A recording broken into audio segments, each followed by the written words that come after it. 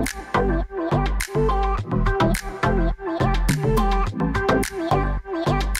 guys, Thunder E here, and I've got another gaming laptop review for you.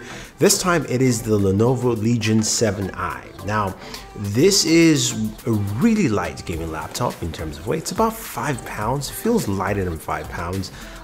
And it is a 15-inch laptop from Lenovo. It packs the Intel Core i7-10750H. It's a 6-core laptop, but I'm just gonna get right into the nitty-gritty. The first thing is just one thing that really annoyed me with this laptop that I don't like. It's the trackpad.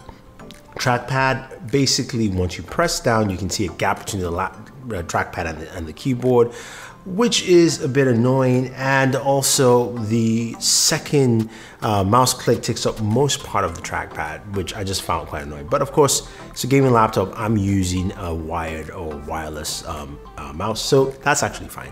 The keyboard itself is really soft, but you will get used to it in terms of usability, so that aspect is fine. Now, as I mentioned, 15-inch laptop, I do like the design. I like this design language that Lenovo has been going with. It's pretty solid overall. In terms of ports, you've got, of course, 2 USB Type-C ports on your left-hand side. One is a Thunderbolt port, and you cannot charge with that port, so sorry about that. Headphone jack on the right. There's a single USB on the right-hand side. Sorry, headphone jack's on the left.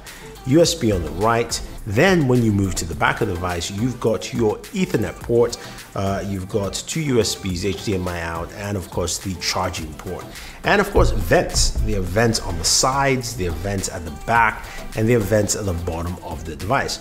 I did try to open it up. I didn't have any success. I haven't seen anyone who has, so I would say don't venture to open up in case you wanted to replace any internals.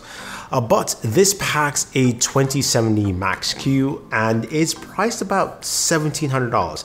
Pricing wise, it's pretty nice for what you get with it. I've got a terabyte of storage, Intel's 6-core processor here, and some performance is really good. Now, I'm not going to do a Cinebench R20 for whatever reason. It keeps showing an Intel graphics card here on Cinebench, so whenever I try to run it, it gives me some really abysmal numbers. So that's besides the point. But what I'm going to do is showcase a lot more gaming for you on this laptop here. Now, there are a couple of things to note.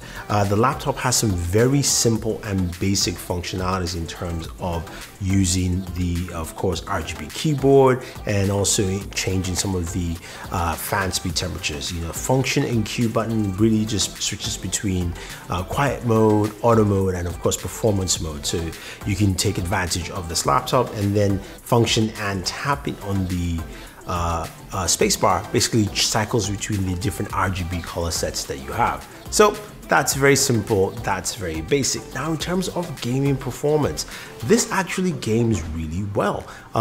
First off, we ran some benchmark on, of course, Shadow of the Tomb Raider, and the average benchmark for that was about 90 frames per second, because mind you, I forgot to mention this earlier, this is a 240 Hz 15-inch display. It's a 1080p display, 240 Hz. Really nice, especially at that performance rate, to get 90 Hz for Tomb Raider at, of course, ultra or max settings. Now, when we move over to Doom Eternal and we run this at, of course, max settings there, we're getting roughly between 114 frames all the way to 70 frames per second. The average was about 140 frames per second, running Doom Eternal on this 240 Hz display. So you can see where as far as the 2070 Max-Q will actually push you in terms of gaming.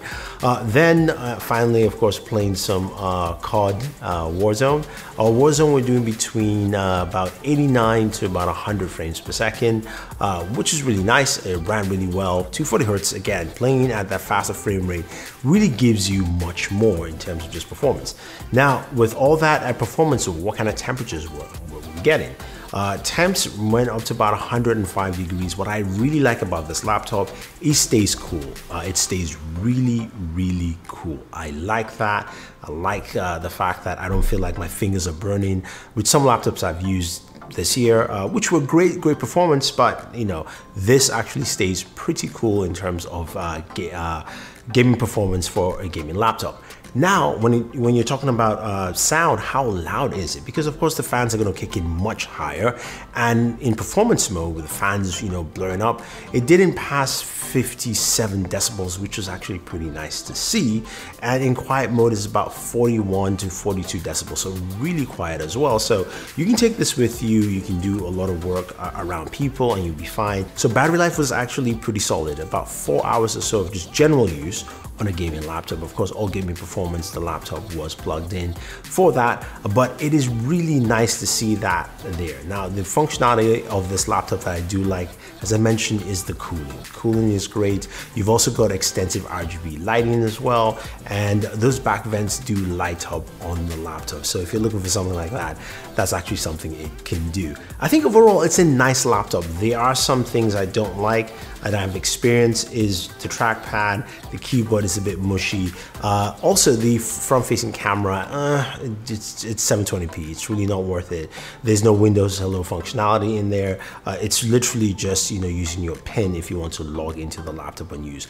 But the gaming experience for me was really solid. I like that, and I think you're getting a decent deal here. But if some of those things are things that you don't care about, and if maybe the trackpad is something that's really important, then this might not be the laptop for you. But I thought the overall experience was really solid overall for me. So there you have it. If you have any questions or any comments, let me know. Otherwise, don't forget to like, share, subscribe, and always enjoy your entertainment.